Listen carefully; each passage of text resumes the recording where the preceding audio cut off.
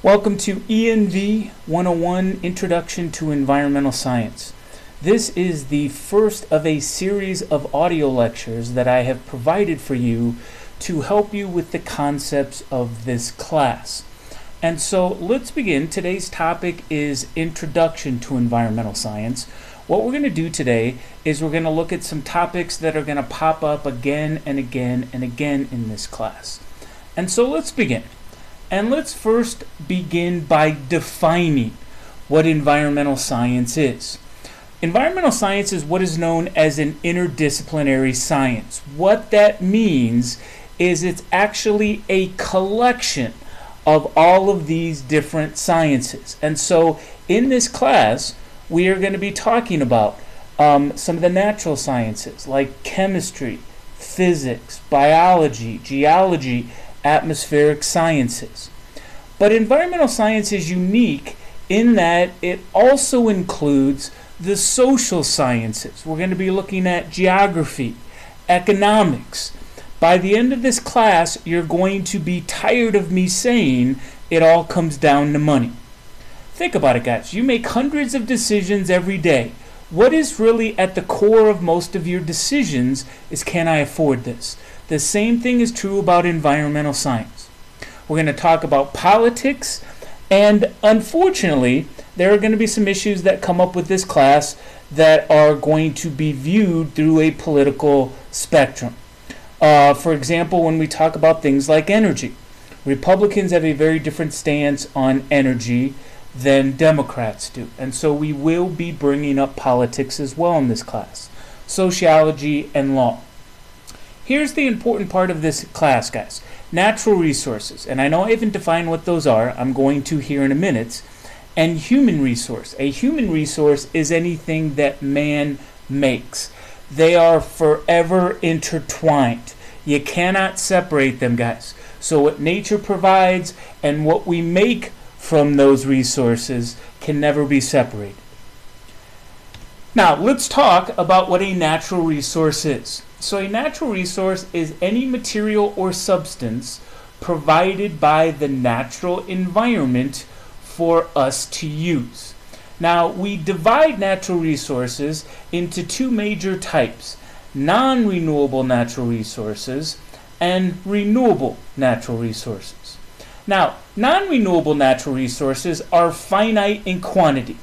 There's a limited amount of them, and so we will run out of those natural resources sometime in the future. Examples of this would be, think of our fossil fuels. We don't have an infinite supply of coal or of oil or of natural gas. Mineral resources. Once again, we don't have an infinite supply of gold or silver or aluminum. And in this, I have also included fresh water. Now, some of you might be looking at me funny and saying, well, fresh water, it's raining, and so we're adding water to the system. That is true, ladies and gentlemen, but think of it this way, okay? What is the one thing that each of you needs every day? It's not food, it's not sleep, it's fresh, potable drinking water. And so here's the problem, guys. We use fresh water much faster than it can be replenished naturally. And so I know fresh water, looking at it as a non-renewable natural resource, might be weird, but it really is, because we use it much faster than it can be resupplied to us. Now, the renewable natural resources, these are things that can be replenished again and again and again and again. I don't want to use the word infinite, but there's a lot of it around. For example, when we get to energy resources, we're going to talk about renewable energy sources like solar, like wind, like geothermal. Trees and plants. We can clear cut a forest, guys, but can't we replant it? Yeah. And then agricultural crops and livestock. We can slaughter 1 million cows, but can't we breed 1 million more? Yes, we can. And so these are renewable natural resources. Now, if we look at those two lists, which do you think are more important to us? Non-renewable or renewable natural resources? And let me ask this question this way, guys. What is the entire global economy built on? I'll give you a minute to think about that. Okay? Give up It's oil, ladies and gentlemen. So when we look at which of those is more important, it's the non-renewables, it's the fossil fuels, it's the mineral, it's the fresh water. Those are by far much more important than our renewable natural resource. Now, it all comes down to sustainability. This entire class, guys, the key concept, the core concept of environmental science is sustainability. Now, here's how I want to define this. Sustainability is simply this idea that the environment can meet the needs of the current generation, that's us, without sacrificing the needs of future generations. So we can supply for those people that are here now without compromising the needs of future generations that are not present. Now, in order to be sustainable, we have to accept one simple principle, guys. Most of the natural resources that we depend on are not infinite in supply, and therefore we have to establish practices to reduce their consumption so that they're around for future generations. And this we're going to talk about in a couple minutes is what conservation is all about. The protection or management of those finite natural resources.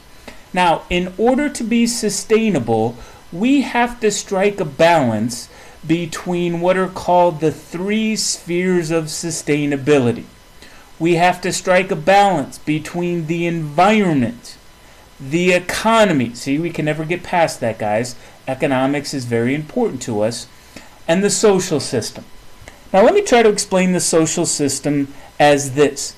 Each of you has a unique view on how you look at the world. Think about some of the things that influence that viewpoint, guys. Okay? Your age would do it. Okay? I'm probably a lot older than a lot of you, and therefore I would have a different viewpoint than you would. Gender. Okay? Think about it. Men and women don't look at the world the same way. Religion. Sexual orientation. Income. Think about it, guys. Does Bill Gates look at the world the same way that we do? No. Okay? Education. How much education you get plays a role.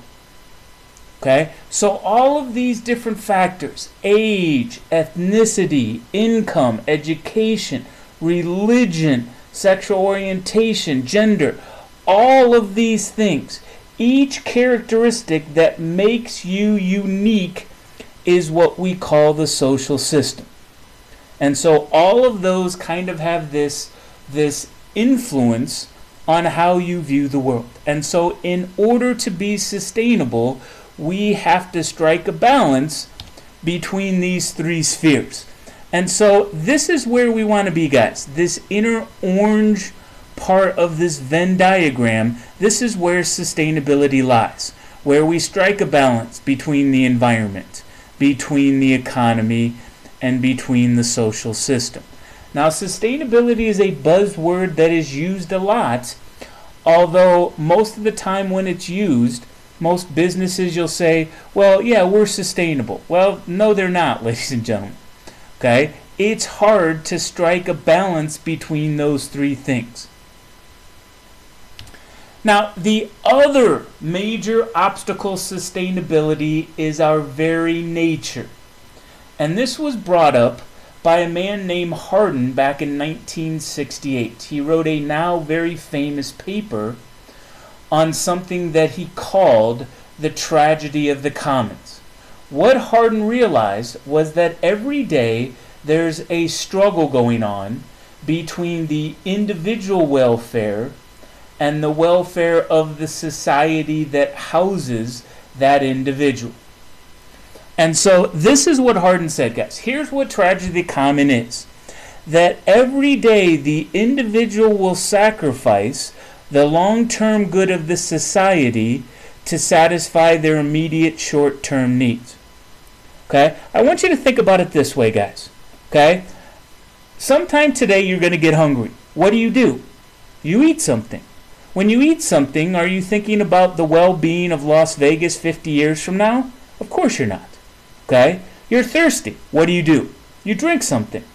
Once again, when you drink something, are you thinking about how Las Vegas will be 50 years from now? No, you're not. Okay? You see a really cute pair of leather boots. What do? If you got the money, you buy them. Okay? We make hundreds of decisions every single day. Most of those decisions, I would say maybe 95% of them, are all designed for one thing: to satisfy your immediate short-term needs. Okay? Now, there are those actions that you take that are actually looking at the societal well-being. Okay? For those of you that recycle, okay, if you recycle something, you are thinking about the well-being of Las Vegas 50 years from now. For those of you that volunteer time or money to a charity, you're also thinking about the welfare of the society. But let's be honest, ladies and gentlemen, that is a very small part of your daily activities. Most of what you are trying to do is consume. Okay? We, from a young age, guys, we grow up in a consumer-driven society where we are taught at a very young age to consume, consume, consume. When you were kids, what was your favorite holiday, guys? Okay? It was Christmas. Why? Because you got things from Santa. Okay? That's this consumer-driven society. And so here's what Hardin is saying: that we can never be sustainable because it goes against our very nature. In order to be sustainable, we need to put things aside for future generations. We don't do that well, guys. Now, let's go back to kind of the second half of sustainability. In order to be sustainable, you have to have conservation. Conservation and sustainability go hand in hand, guys. And so what conservation is, I always like to define it in one word: save. Okay? Conservation means you're going to save something, or you're going to protect something so that it's going to be around 20, 40, 100 years from now. You have to have conservation if you're going to be sustainable, guys. Once again, we have to accept that fact that most of our natural resources are not infinite, and therefore we have to put something aside. Now, the modern conservation movement actually began in the early 20th century by Teddy Roosevelt. What he did was he signed the National Monuments Act in 1906. Now, most of you may not realize that, but most of you probably have heard of we generally think it's the National Parks Act. Well, that's what that was, guys. The National Monuments Act set aside tracts of land for people to enjoy in the future. And so that really was the start of the modern conservation movement.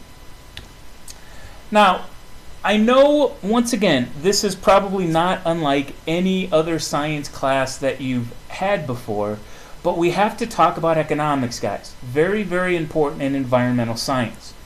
Now, there are literally hundreds of definitions of economics out there. What I have given you is the one that I like the best.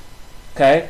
When you strip away everything, supply and demand, capitalism versus communism, socialism, when you strip away the markets, the gold standard, the dollar, really when it comes down to it, guys, economics is really the study of how you use your limited resources to satisfy your needs. Once again, dozens of decisions every day. At the basis, at the core of those decisions is probably money. Okay? You might think to yourself, well, if I buy that cute pair of leather boots, I might have to eat ramen for the rest of the month. That is really what economics is all about, guys. How you choose to use your limited resources. Now, here's the important thing, guys. When dealing with any economy, I don't care what country it is, you have to put a value on any product that is brought into an economy. We're going to take a look at this here in a couple minutes, okay? But anything that is incorporated into an economy has to have a price. This is also going to lead us to a problem a little bit later on, guys. Now, when you talk about price, you need to talk about a very fundamental principle of economics called supply and demand. Now think of it this way, guys. Let's think of it logically. Let's say you had your eye on a new sofa, and all of a sudden that sofa doubles in price. What are you going to do, guys? You're going to say, no thanks, I don't need it right now, and you're going to wait. So as price goes up, the demand, how much people are willing to buy that product, goes down, which then causes an increase in supply because nobody's buying that product. Okay? The other way, let's say once again we go back to that sofa and all of a sudden it's 25% off. Well, what are you going to do? You're going to buy it. You're going to clamor for it because you think you're getting a good deal. So you lower the price of a product, the demand goes up, and the supply goes down. And so you often have to produce more to keep up with the demand. Whenever I think of supply and demand, guys, I always think of Black Friday.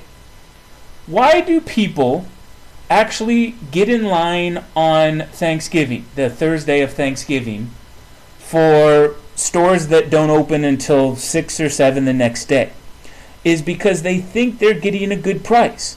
You can get a 50-inch flat screen for $100. Okay? This is supply and demand, guys. You lower the price far enough, we think we're getting a great deal, the demand will go up and we want it. Okay? This is the basis of Black Friday, guys.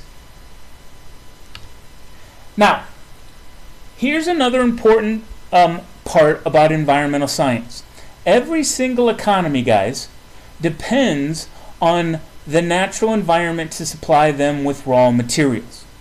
Okay? Think about it, guys. We can go down the list of any country, and what they sell on the open market are going to be natural resources. Okay? Let's take a few examples. Saudi Arabia. What natural resource is their economy built on? Oil. Okay? What about our neighbors to the north, guys? Canada. Okay? Don't say hockey or maple syrup. It's actually lumber. They have a thriving lumber. What about us, guys? The U.S. What do we sell the most of on the open market? Well, it's agricultural products, guys. What does oil and timber and agricultural products all have in common? They're natural resources, guys. Things supplied by the natural environment for us to use. Now, here's the distinction between a natural resource and a natural resource that's incorporated into an economy. As soon as you bring a natural resource into an economy and you put a price tag on it, it ceases to be a natural resource and is now called natural capital. These are once again resources provided by the natural environment from which we make things from. Now, let me give you a couple examples of this, guys, and I actually have one here on the slide. Think about all the trees up on Mount Charleston. Those are natural resources. We cut those trees down, we make 2x4s from them. Now those 2x4s, they have a price on them. Now they're natural capital. Okay? Let me give you another example. Let's say that we have a oil deposit somewhere out there. That oil is a natural resource. When we find it, we extract it, we refine it to make gasoline. That gasoline is now natural capital. The resource has been brought into an economy, a price tag has been put on it, and we then buy and sell these things. Okay? So I hope you understand the difference. Natural resource is anything that the natural environment provides for us. As soon as we take that natural resource, we bring it into an economy, we put a price tag on it, now it's natural capital. Now, we're going to take a little side trip here, guys. I know we were just talking about economics, and you may seem that I'm going off in a completely different direction, but there's a reason we're taking this trip, guys. Eventually, we're going to work our way back to economics. But before we do, we need to introduce a concept that is going to be with us all throughout this semester, an ecosystem. And an ecosystem is defined as a combination of all the living organisms in a particular environment plus the physical environment that they occupy. So let's say that we take the Las Vegas Valley as our ecosystem, guys. That would include all the living organisms in the valley plus everything that isn't living, soil and rocks and climate. Now, every ecosystem has two parts to it. There is a biotic portion, that would be the living portion. Whenever you see the prefix bio, you should always think life, guys. And you also have the abiotic portion. So that would be everything that isn't living. Okay, so once again, if we take the Las Vegas Valley, the biotic portion would include all the humans, the cacti, the black widows, these lizards, snakes, everything that's living. But it would also have the abiotic portion, the rocks, the soil, the climate, everything else. Now here's why this is important. Energy and matter are continually cycled between the biotic and abiotic portion. And let me give you the best example right here, guys. Right now, what are you breathing in? Oxygen, right? From the atmosphere. That would be the abiotic portion, yes? So the oxygen starts in the atmosphere, you breathe it in, it's now part of the biotic portion. You then give off or breathe out carbon dioxide gas. That's the best example, guys. How we're actually taking, in this case, matter. We're taking oxygen, breathing it in, breathing out carbon dioxide. That's an example of one of these cycling between the biotic and abiotic portions. Now, here's where we were getting to, guys. Something called an ecosystem service. These are resources or processes supplied by natural ecosystems, usually as a result of this cycling of energy and matter between the biotic and abiotic portions. Okay, so eventually we're going to take this concept of ecosystem services and we're going to work it back toward economics. But before we do that, guys, I want to take a look at the four main groups of ecosystem services. We have provisioning, regulating, supporting, and cultural services. Now let's take the first one, provisioning. If you guys have never heard that word before, provision means to provide. So generally provisioning services are going to provide us with something tangible.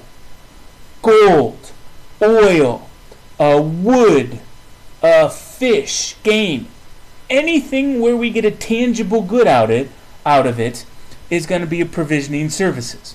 We would also consider energy production, guys. Once again, when we get to energy, we'll talk about renewables like solar, wind, and geothermal.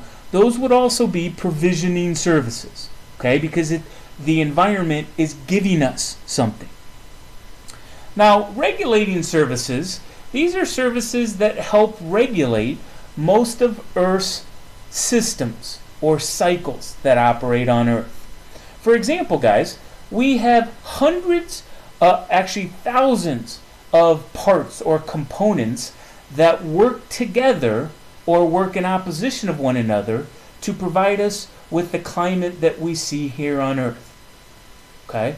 Also, another example would be waste decomposition. Think about it, guys. Everything that dies rots. It decomposes because of the action of bacteria or other decomposers. Okay? These are things that help regulate these processes that are operating on Earth. The third group are supporting services. Now this is a little bit harder to understand, but let's look at it this way, guys. Okay, there are something called nutrient cycles. These are the cycling of elements through an ecosystem. And I want to take one in particular, something called the nitrogen cycle, which is the cycling of nitrogen through an ecosystem. Plants absolutely need nitrogen in certain forms in order to grow, reproduce, and do what they have to do. Without that nitrogen cycle, guys, which once again would be classified as a supporting service, plant life wouldn't exist on Earth. Therefore, we call them supporting services because they support biological functions or other functions. Okay. The last one are cultural services. For example, there are certain Indian tribes that think there are certain areas where they can commune with their ancestors.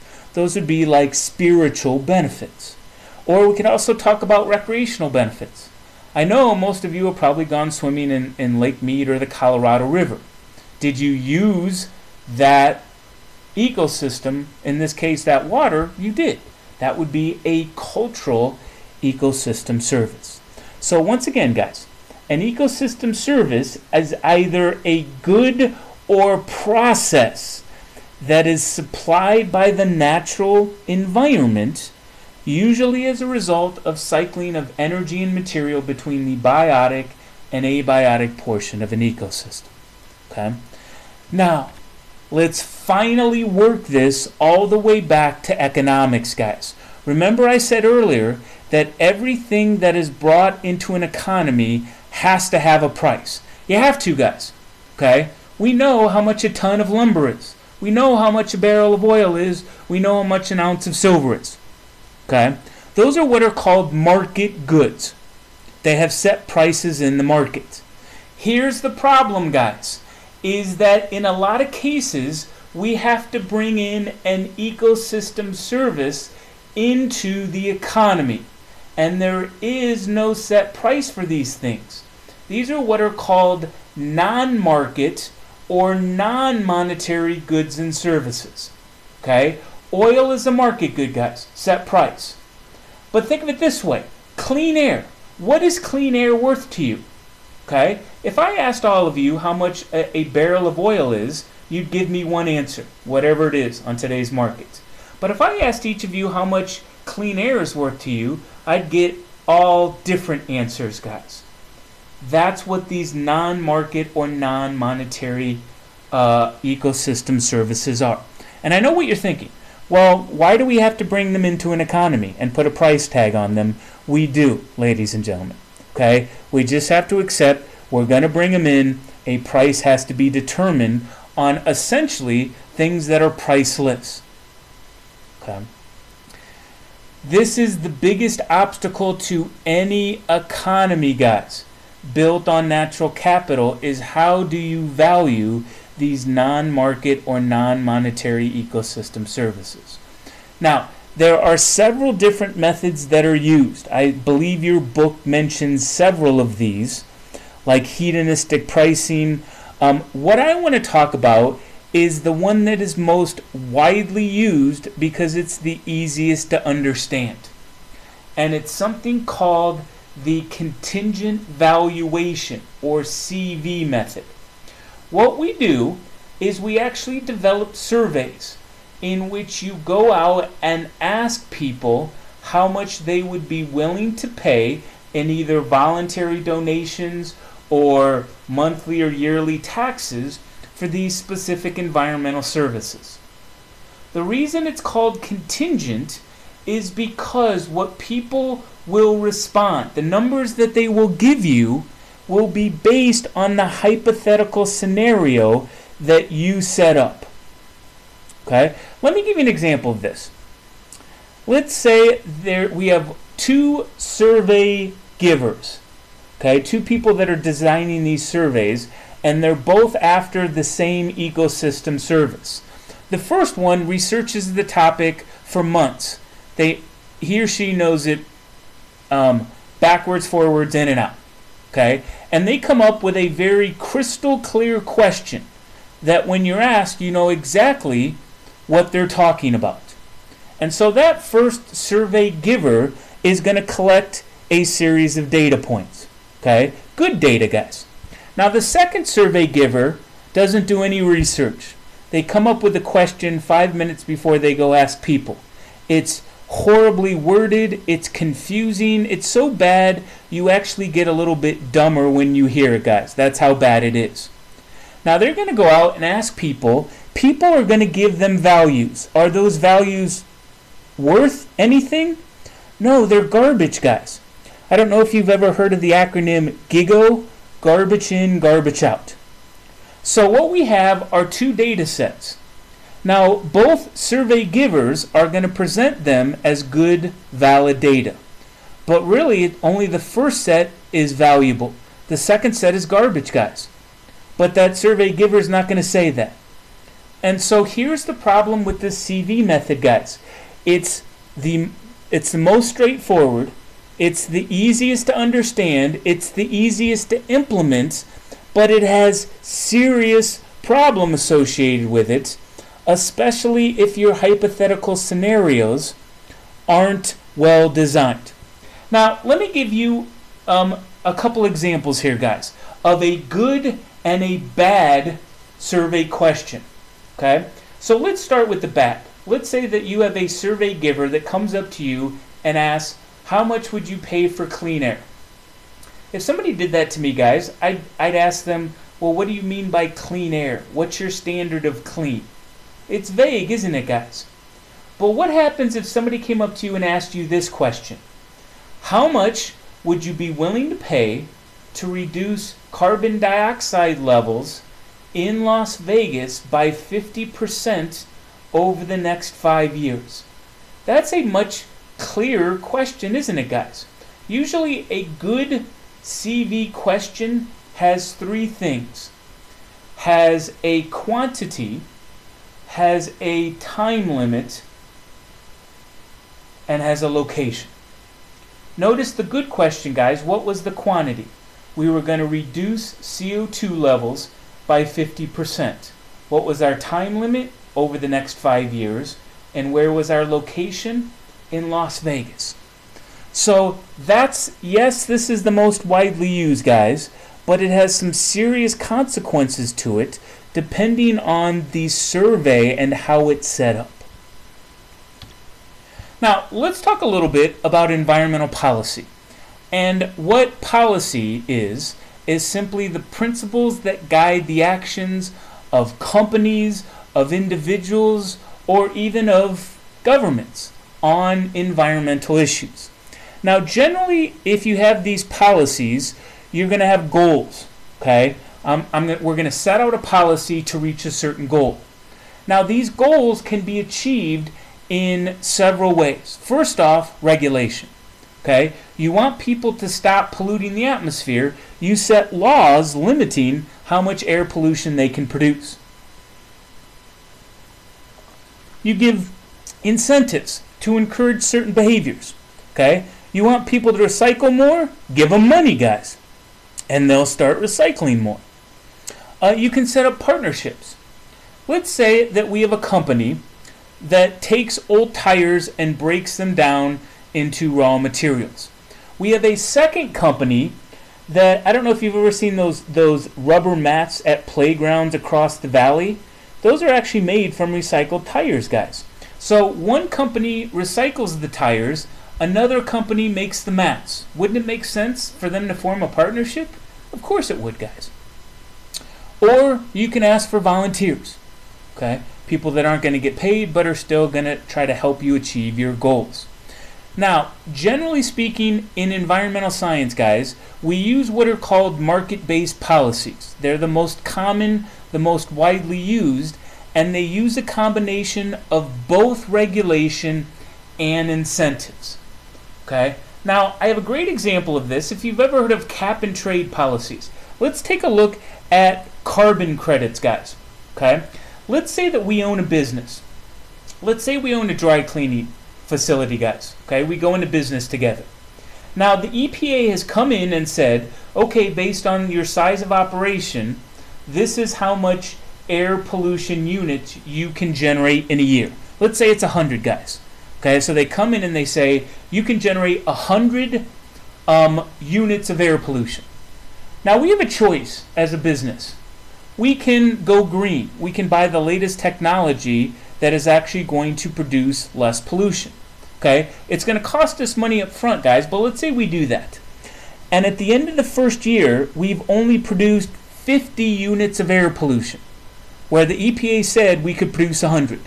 Guess what we can do with those extra 50 units, guys? We can turn around and we can sell them on the open market. This is what cap and trade means. So you set caps on businesses of how much they can generate, but those businesses, if they go under, they can trade or essentially sell their unused units on the open market.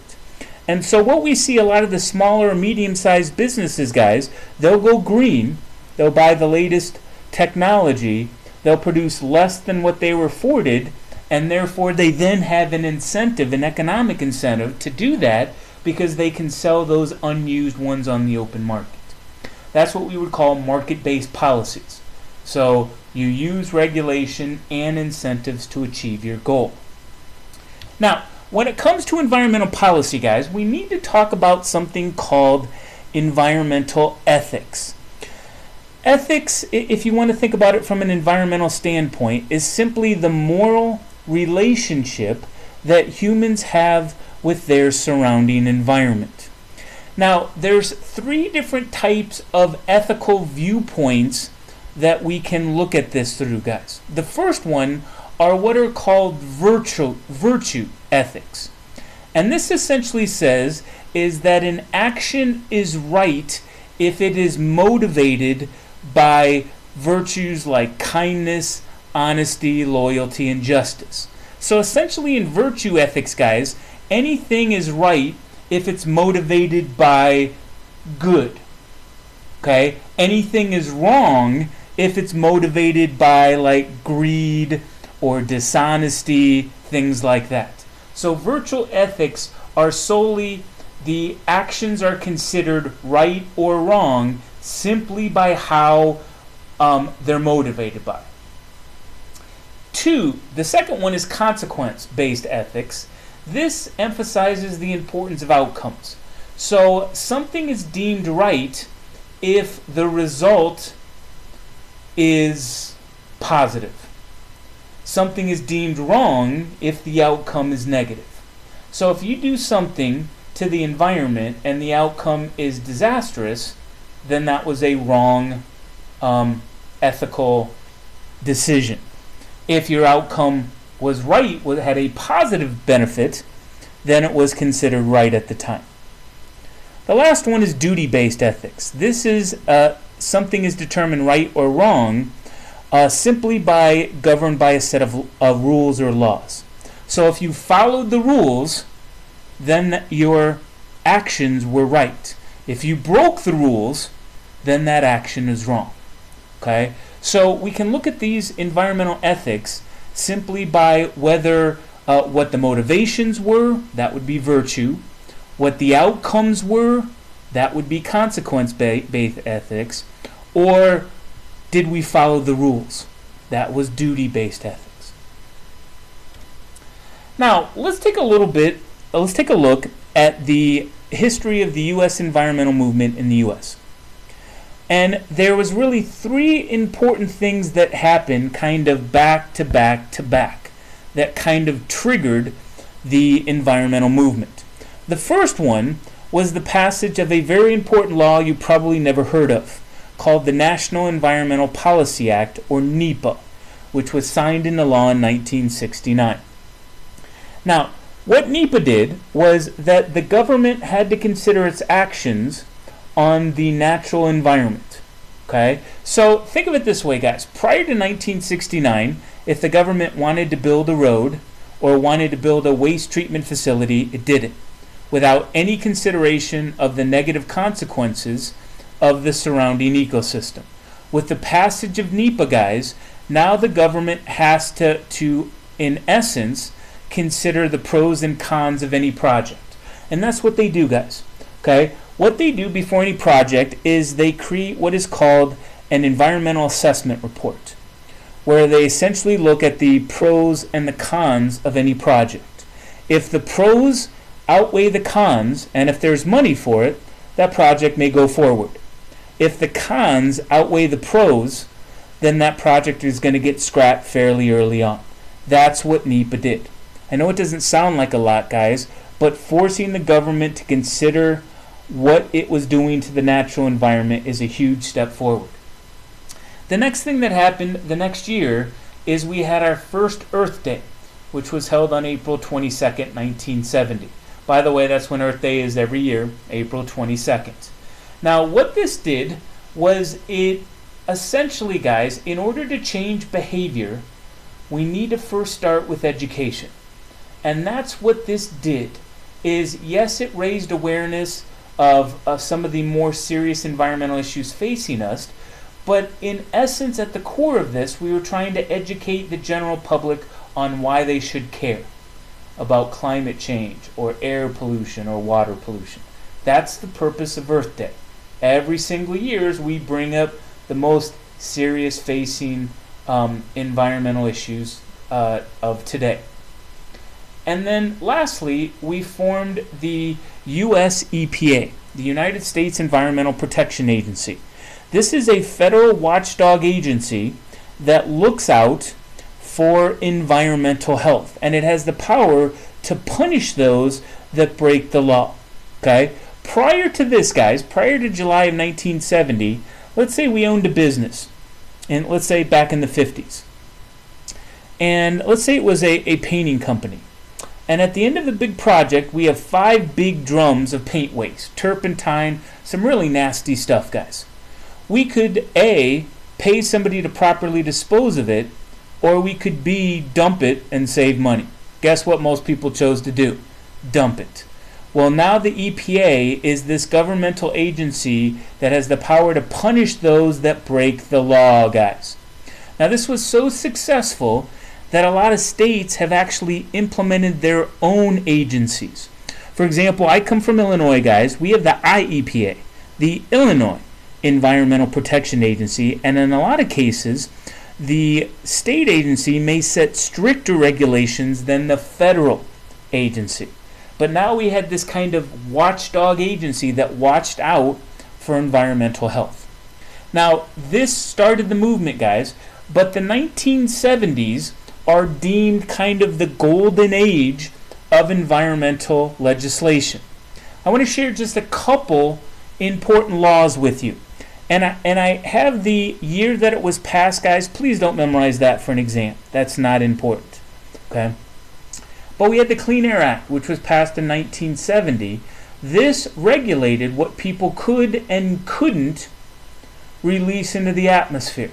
The Clean Water Act did the same thing. 1972, it regulated what people could dump into rivers, streams, and lakes. The Endangered Species Act of 1973, what this did is whenever we saw a species that was close to the brink of extinction, we put them on this list and we protected them. One of the success stories, guys, is the American bison. Okay?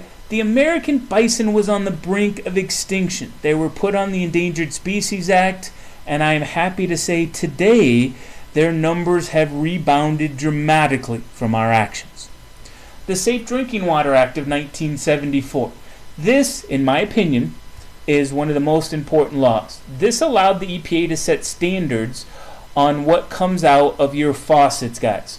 So the water that comes out of your faucets have been tested and have met the limits of heavy metals, of pesticides, of all those things that are in our drinking water. Very, very important law. And then we have the Toxic Substances Control Act of 1976. This regulated who could buy and who could sell what we call toxic substances, like nuclear material, okay? All of the, or acids or bases. We have a series of laws or protocols that says who can and who cannot do these things. Now, this is just a scratch of all the environmental laws that were passed during the 1970s. There are dozens upon dozens of more, guys. So please don't think that this is an exhaustive list, but these are some of the more important ones. Now, at the very core of environmental science is the goal of solving environmental problems facing us today. So the reason why we have environmental science is try to solve our most pressing dilemmas, issues. Now, I have a list here of some of the more serious ones facing us. My opinion, once again, my opinion, it's global warming is the most serious environmental issue that faces us today. but we have other things like air pollution, water pollution, our dwindling food and fresh water supplies, our dwindling energy supplies of our fossil fuels. We could talk about loss of natural habitat and species extinctions.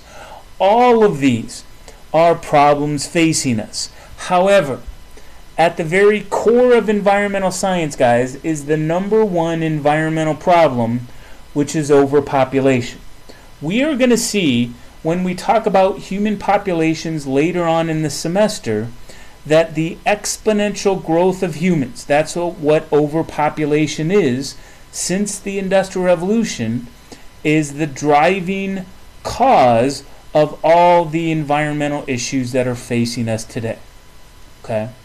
Now, I know that you're just getting to know me, but generally when I have a word in all caps and in a different color, guys, that's kind of an important concept. Okay? So everything that's bad with our natural environment is the result of this exponential growth of humans. Now, here's the problem, guys. We've known about a lot of environmental problems for decades, especially global warming. We've known about since the late 70s. Why haven't we done anything to stop or reduce it? Well, the problem is most environmental issues have certain characteristics that make them very difficult to solve. For instance, they're multidimensional and multidisciplinary. What that means, guys, multidimensional means is that there's all of these different parts or components to it. You can't fix one little part of the system, you have to fix the entire system. And multidisciplinary means is that you need the input of a lot of different people. Okay? If you want to solve climate change, you can't go ask a biologist. You would need to have input from politicians, from atmospheric scientists, from geologists, from biologists, from a lot of different people.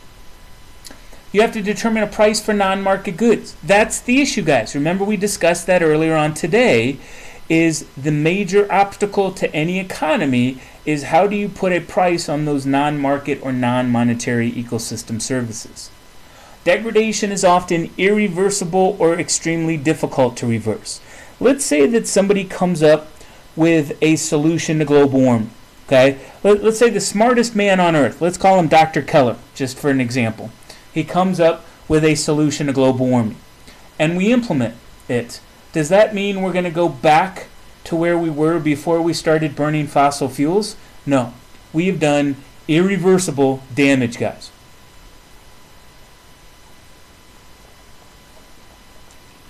They often involve something called externalities.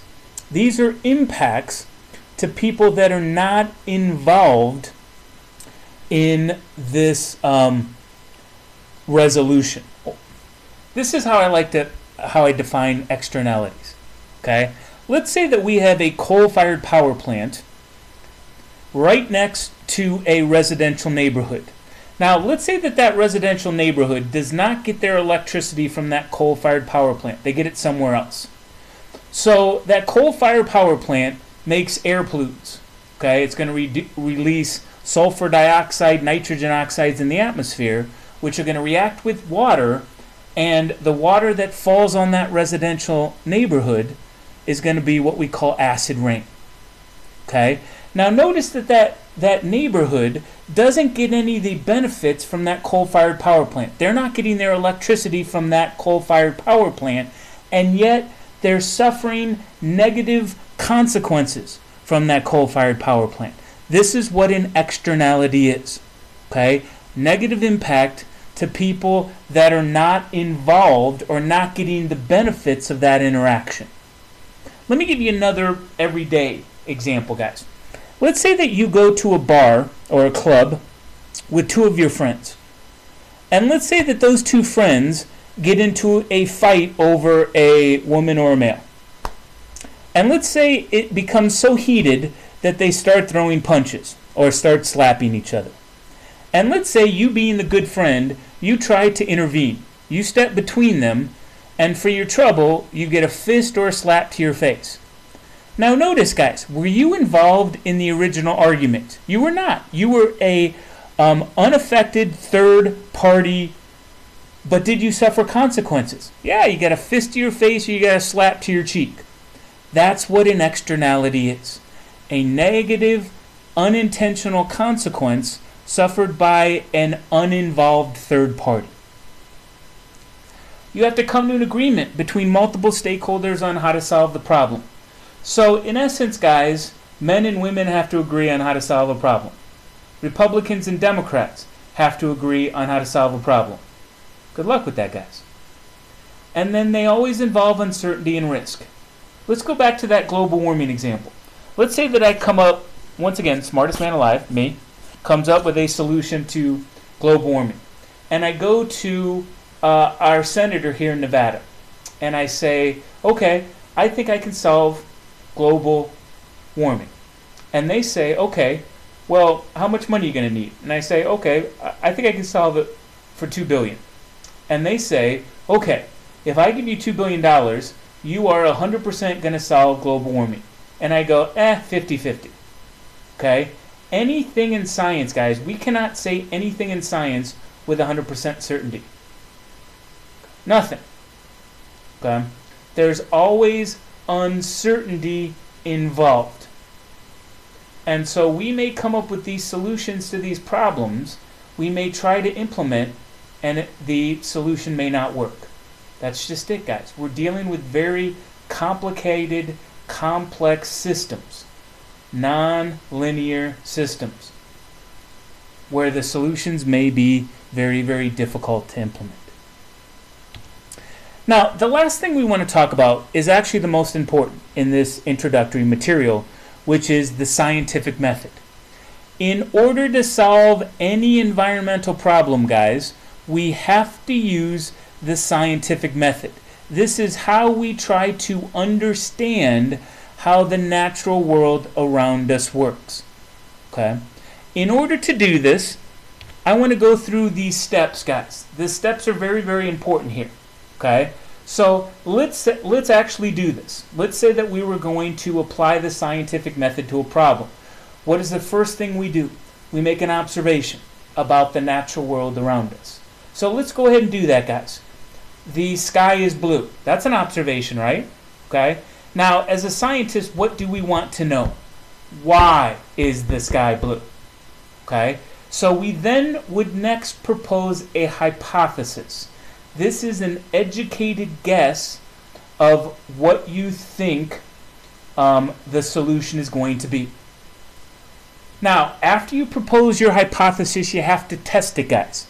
So you design an experiment to test your hypothesis. So let's come up with a hypothesis, guys. So our observation is the sky is blue. So let's propose a hypothesis. The sky is blue because of all the blue fairies that live up there. Okay? I realize that's not an educated guess, guys, but stick with me. Okay? I'm doing this for a reason. We would then have to test our hypothesis. So we would have to build some kind of blue fairy measuring device. Okay? Now, let's say we do that. We turn on this blue fairy measuring device. We know our hypothesis is going to fail, aren't we, guys? Okay, we know that. Now, what do we do if our hypothesis fails? Do we give up on life? Do we move to Wisconsin and become Green Bay Packer fans? No, we don't. Okay? We simply have to propose another hypothesis. Okay? So if your hypothesis fails during the testing phase, you simply make another one. So let's design a new hypothesis, guys. The sky is blue because of how water reflects and refracts light, which, by the way, is why the sky is blue, guys. Okay? We test that hypothesis, and this time it passes. Okay? Are we done? No. We have to retest it again and again and again and again. Generally, other scientists in different parts of the world try to recreate your experiment. Now, if any time during the retesting phase, if it fails one of these retests, guys, we got to start all over again. Okay? So it has to pass every single retest. If it does that, if it tests again and again and again and again and again, we elevate it to what is called a theory. A theory has evidence to support it and is generally accepted by the scientific community. The Big Bang, the start of our universe, is a theory. Evolution is a theory. It has evidence to support it. However, a theory can be disproven with the discovery of new facts. Okay? So we can disprove a hypothesis, we can disprove a theory. But by the time it gets to a theory, it has evidence to support it and is generally accepted as fact.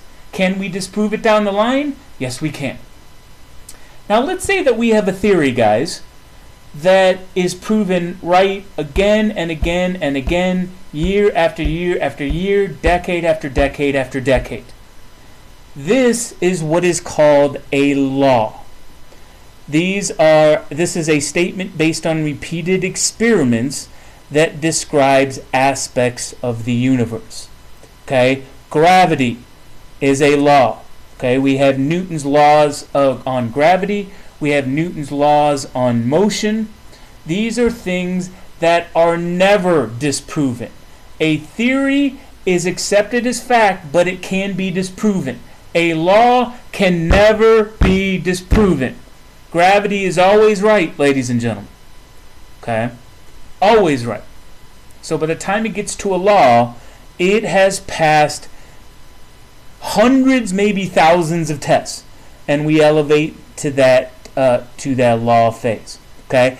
I like to define a law as a universal constant. Gravity is always there, guys. It's a universal constant. Okay. That is the end of our first topic, ladies and gentlemen.